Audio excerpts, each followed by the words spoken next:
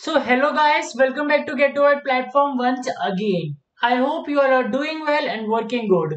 So guys, you all must have heard about automotive industry and new technologies that are coming up in it. Especially students at college level and hobbyists must have desire or admire to make interesting automotive projects and learn about things related to cars, automotive technologies and new futuristic features which are coming up in our cars. So, if that's so, then you have come to the right place. In the automotive industry, there is extensive use of microcontrollers.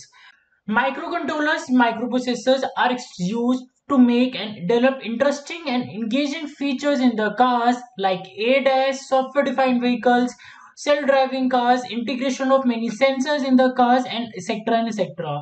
So, first thing that a person needs to make automotive project is a microcontroller. But most of the time, automotive microcontrollers are very expensive or not easily available. So I, through my exploration, get to know about a microcontroller that is of automotive grade and can be easily used by students, hobbyists, and many startups to make their automotive products, projects, and learnings. And that is NXP S32K144 microcontroller. And I have developed it's very easy to use breadboard compatible development board based on S32K144 microcontroller, that is Electronics version 1 development board. NXP Semiconductor is a giant semiconductor company which specializes in automotive microcontroller and semiconductor ICs through its S32 automotive platform. And a part of the S32 automotive platform is this S32K144 microcontroller, which is used for general purpose automotive projects. इसी control पे last time मैंने एक video भी डाली थी इन विच I told about the S32K144 microcontroller and explained about its evaluation board or official evaluation board, how to set it up, how to install its ID, and make a simple blink LED sketch on it for getting started with this microcontroller. But this board is very expensive and not easily available in India or for students for making DIY projects, and thus I developed a board based on this microcontroller NXP S32K144 microcontroller only, which is small in size and easy to use and much cheaper than the original evaluation board, and that is Electronics version 1. This development board can be easily integrated into the breadboard like this and can be used to connect external sensors and modules easily on the breadboard for making very easy to use DIY projects.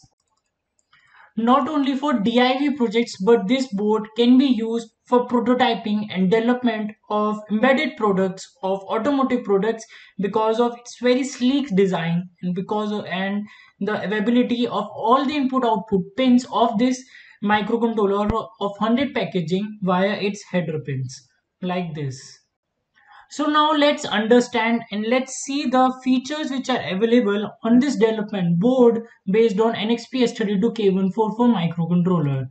So as you can see, this microcontroller, this development board is very sleek in design, which has all the pins of the microcontroller exposed out via its male header pins, which are on the both sides of the PCB, and this IC is of 100 pin packaging. So it exposes all the pins and all the features of the microcontroller by using its microcontroller pins. This electronics version 1 board has a reset button and two reset configurations, that are user configuration, reset configuration, and external reset configuration. The board has an onboard RGB LED which can be controlled via the GPIO and timer peripheral. This RGB LED is connected at PTD0 blue LED, PTD15 red LED, and PTD16 green LED. The board, apart from the RGB LED, has two onboard switches for exploring the GPIO peripheral and making some practical hands-on easily with this board. These two switches are at PTC12 switch 1 and PTC13 switch 2. The board also has an onboard crystal oscillator of 16 MHz for powering and for generating the clock pulses for the S32K1 microcontroller, K144 microcontroller via the external high-speed crystal oscillator. Apart from GPIO, ADC, GPIO and timer peripheral, one can also explore the ADC peripheral of this microcontroller using the onboard potentiometer which is attached at the PTC14 of the pin of the microcontroller. The board also has a UART peripheral support on board. Okay, there is a USB to UART converter, TTL converter, which is connected on this board via this driver IC, and this UART peripheral is connected via the UART peripheral 1 of the microcontroller. The board has a 40 by 40 across male header pins on the both sides of the PCB, which exposes all the pins of this microcontroller that can be connected with external sensors and modules for making the embedded projects and things. Now for programming and debugging this microcontroller, there are two options. The NXP S32 automotive platform or the S32 microcontrollers support the Open SDA protocol, which is proprietary of NXP Semiconductors, or the Jlink debuggers. But the Jlink debuggers comes and Open SDA programmers and debuggers, both of these comes at very high expensive prices that are not easy to use, and we can't make their onboard support on their custom boards easily. So I got to know and I researched and I got to know about this Jlink V9 debugger, which is clone of original Jlink debuggers, and it can be easily ordered and brought by the below mentioned link which I have mentioned in the video description. And we can connect this Jlink debugger easily via the onboard JTAG support, which is the microcontroller pin which is there on the evaluation board JTAG connector using the JTAG V9 debugger. So as I am showing you like this, and now just like this the connection is done, and now one can just connect this Jlink debugger via the USB cable with that host desktop and the microcontroller like this. So this is the USB connection that has been done for connecting the, and you can see the board is also powered up with this Jlink debugger ground and VCC pins through this its JTAG connector, and the blink LED sketch by default is running on the IC.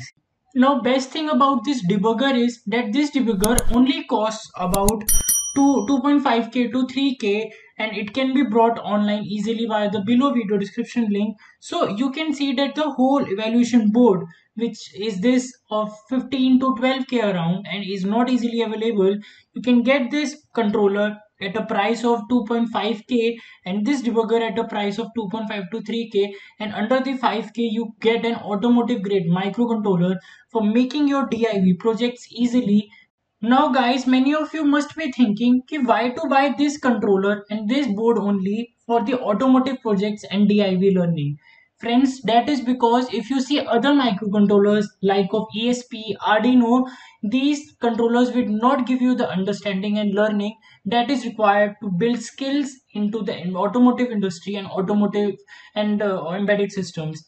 And this microcontroller has many on-board, on-chip automotive based peripherals which are not even there in general purpose STM32 microcontrollers.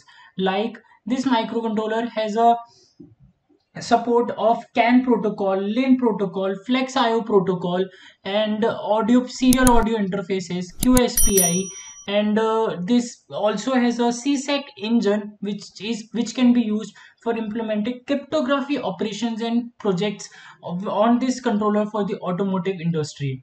Apart from this, NXP Semiconductor provides the software stack of this microcontroller that is based on Autosar compliant. So one can get, and this is open source to use, and this would help students and viewers to get the understanding of Autosar, and Autosar is a very important skill to develop to get into automotive industry and build and develop cars features for it. Now you guys must be thinking that how to start with this microcontroller, and for starting with them like as the mentioned microcontrollers like STM, Arduino, ESP, there are plenty of resources and community support that is there.